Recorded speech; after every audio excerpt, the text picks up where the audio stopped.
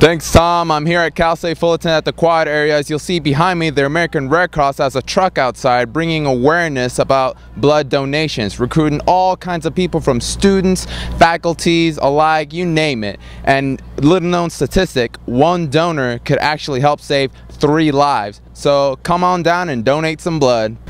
Thanks, Tom. I'm here at Cal State Fullerton. As you can see, my new friend right here lying on the ground. The struggle is certainly real. It is the middle of March, which means midterms are here. As you can see all across campus, you'll see students, faculty studying for those midterms, getting those papers out of the way. But good news, a couple weeks from now we have spring break, so 1 week of rest, relaxation, and hopefully get those midterms out of the way and get ready for finals week. Back to you. Thanks, Tom. I'm here at Goodwin Field at Cal State Fullerton, where the Titans recently had their 8-game winning streak snapped by San Diego. They'll look to bounce back on the road tomorrow as they face Indiana. Their record right now is 9-6 from Goodwin Field. This is Christian Vigil, Sports Center.